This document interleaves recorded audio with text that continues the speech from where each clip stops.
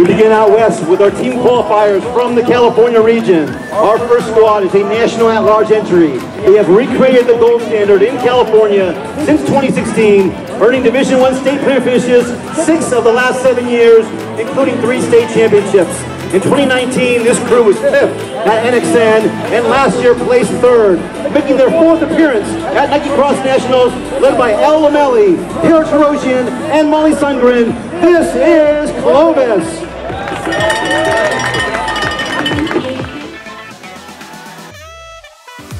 Our next squad is the newly minted state champion in California Division I, earning their first title in state history last weekend. Also the Inland Empire Challenge champions, runners-up at the Mount Sac Invitational. They feature one of the top juniors in America in Riley Blade, and also showcase Brandon Combe and Madeline Sienna, making their first appearance at NXN. This is Corona.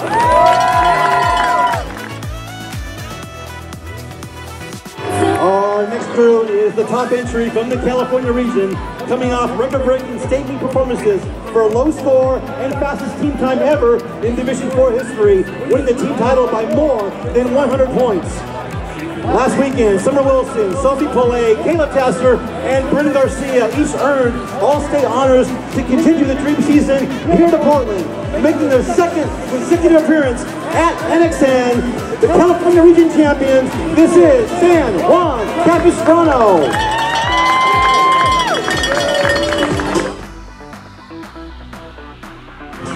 California was 6 individuals, 1 at-large qualifier. Already introduced earlier as a team competitor, Riley Blade. She was a California Division I state champion, additional state champions in the field, Division II champion, one of the top runners in the country, and only a junior, Sadie Engelhardt. Also a special talent from California. She's only a junior, and she's already in a rare group, and she's already a 3-time California state champion out of Santa Rosa area. Out of Division III state champion, Hannah Thompson. Our player from California.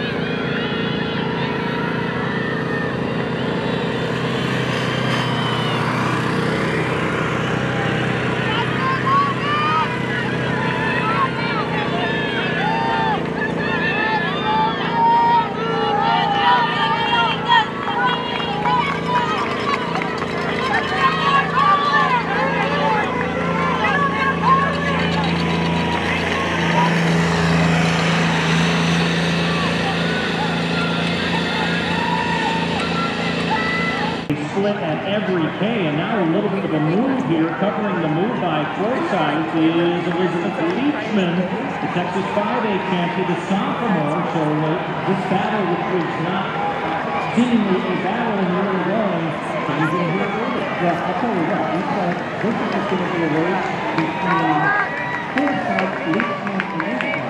And early on, it's a race between Forsyth, Leachman, and Eastlake. But Leachman, he is all different. He is all different. And for Forsyth, you know, go, you got me! Let's go, Reagan! Let's go!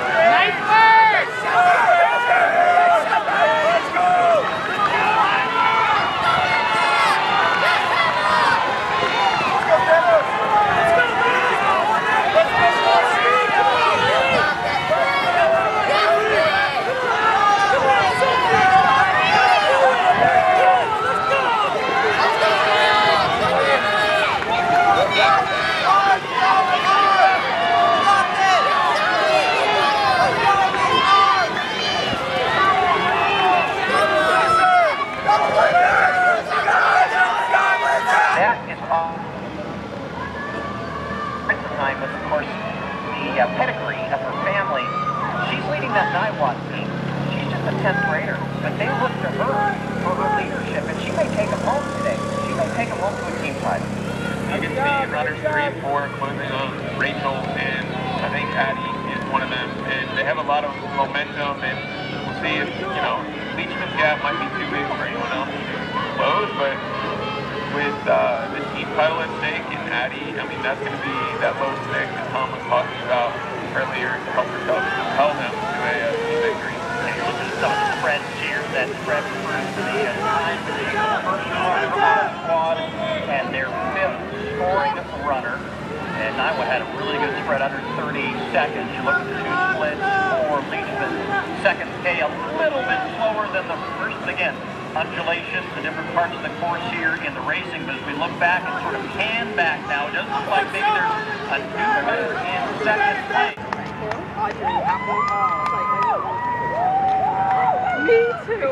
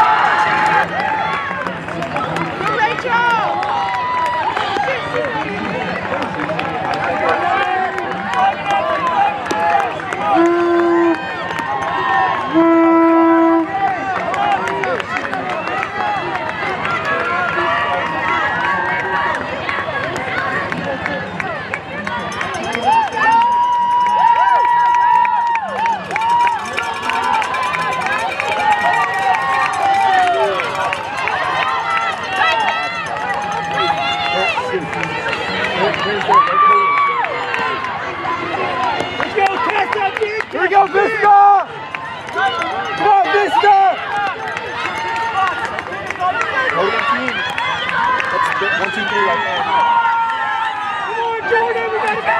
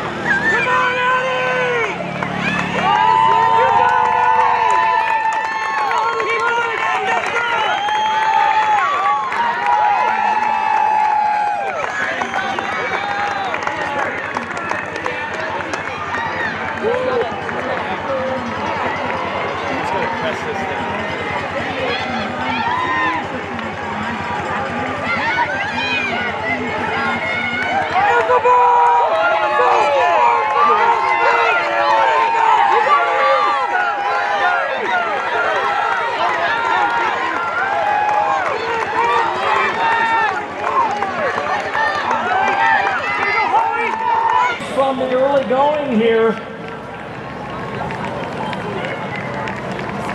on a sloppy day in Portland, Oregon in 2023.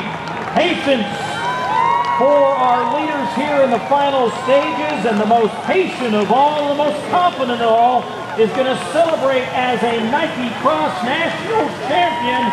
This is Addy Ritzenhein.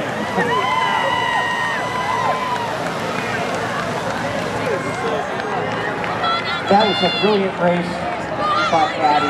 Great emotion there.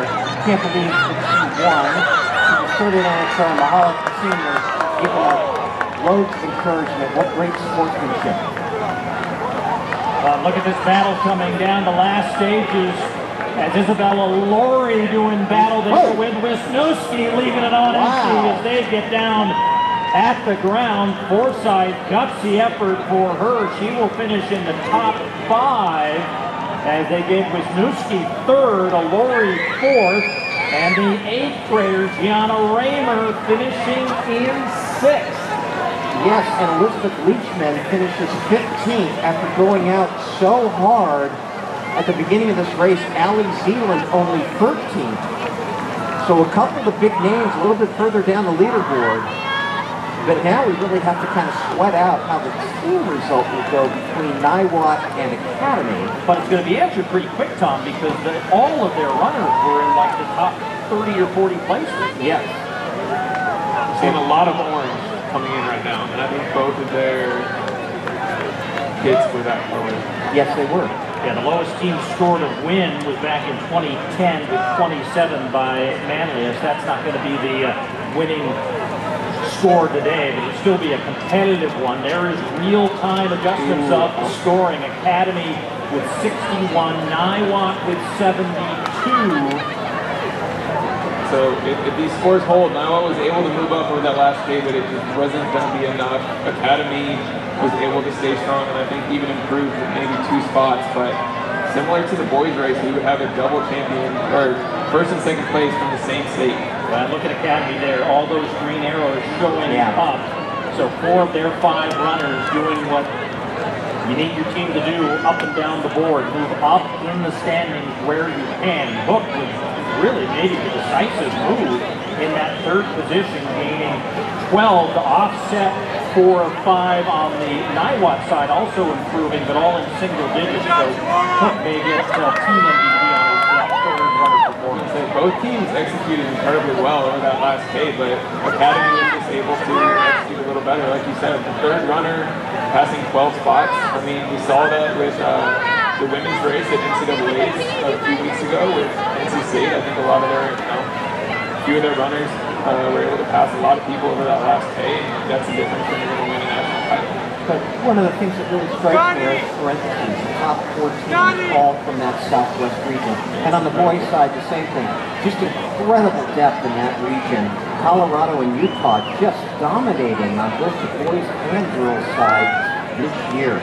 Well, credit the decision makers who are afforded that option, like the football bowl committees, you know, trying to choose those at-large teams of how they think they will perform on this national stage, and giving one region two, that's a, but at least validated here unofficially with the top 4, including those 2 at all making the top 4 here in. First up, we're going to bring our 3 individuals up on stage. Emily Wisniewski, Bethany Michalak, and Addy Ritzenhein.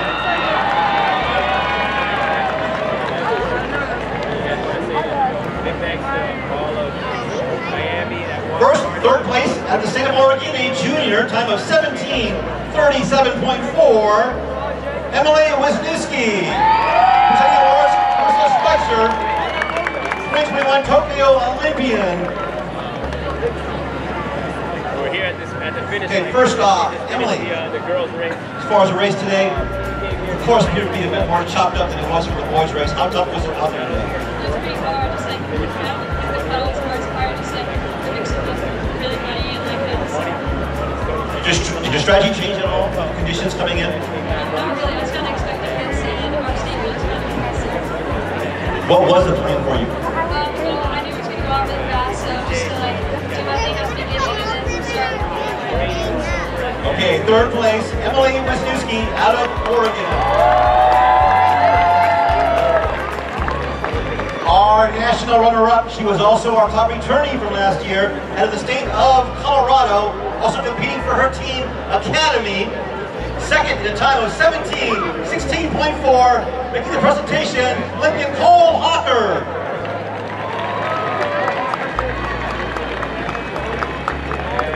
So Bethany, how tough, how challenging was that race today? Compare and contrast last year's race to this year as far as your approach. I think it's definitely a little more challenging today. There was like some lakes and ponds and like marshes practically, so totally different race plan. I went into it honestly with like no individual goal, and I knew it was just going to be a challenge out there, especially with the team race. So as far as the conditions go, I just knew that everybody had the same conditions, so just to give it your all no matter what, and obviously I'm happy with the result. Okay, Bethany Michalak, our national runner-up out of Academy.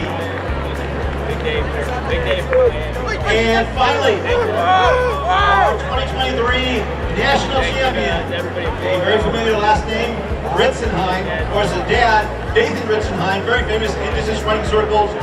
Addy, were you thinking the possibility of an individual national title? I was focusing on my team, and I just like couldn't really have here for my team. When's the first time during the race when you began to think about the possibility of winning the national individual championship? Definitely when I like took the lead, I would say, or just like when I would start getting ground. Yeah. So, out of curiosity, your dad, obviously very, very famous back in his day. What advice did he have for you coming to today? Just have fun and don't fight the blood. Outstanding. Once again, our 2023 World Cross-National Champion, Addy Ritzenhein.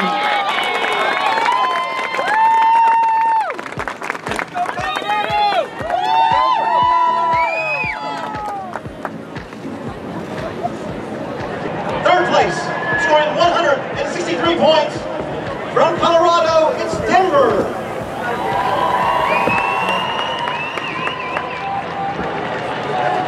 Second place, scoring 72 points.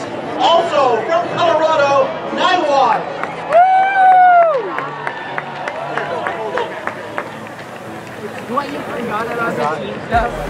I get one!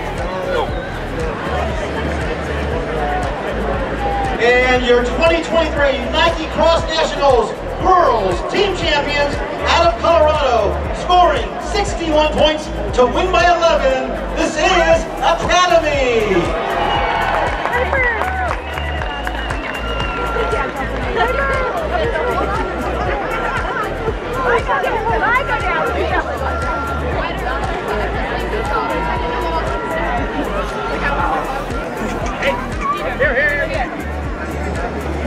Okay, our first place team mentioned is Denver. Hey, so coming in. The top spot last year was House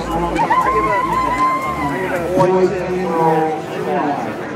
Surprising. So down today. You know, maybe a little surprising that I went 134, but also Denver is so talented. We've all worked so hard this year, so I think it was good. How confident was your team going? You guys have been very strong, showing more along in the toughest region. Despite the conditions, what do you think? You know, we were definitely a little nervous, just like everyone on the field, but I think we're just going in, just knowing we were going to go up to each other and work super hard, so we're happy about it. Outstanding, our third place team, Denver.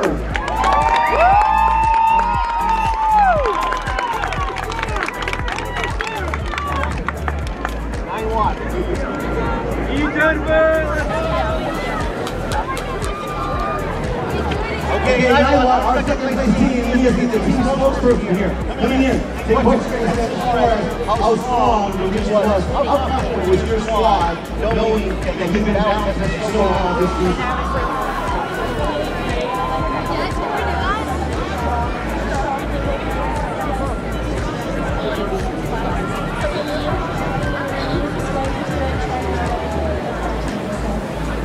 In that girls race, 31 individual state champions, 15 state team champions. It's basically a massive humanity race. How difficult is it to try and keep awareness of your teammates in that kind of environment? Look at teammates everywhere, and I think it was still pretty surprising.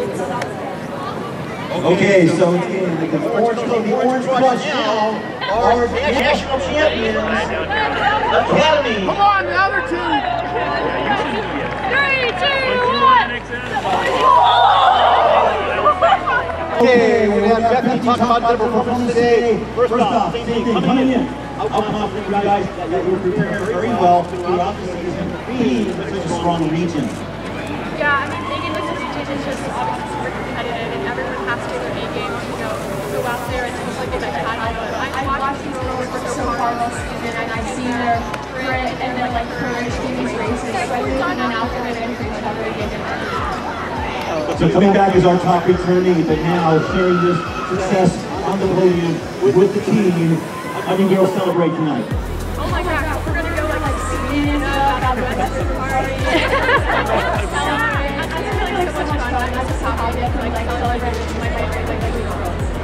Okay, outstanding. Once again, the top 4 teams in the race, all from the Southwest region, International Champions Academy of Colorado.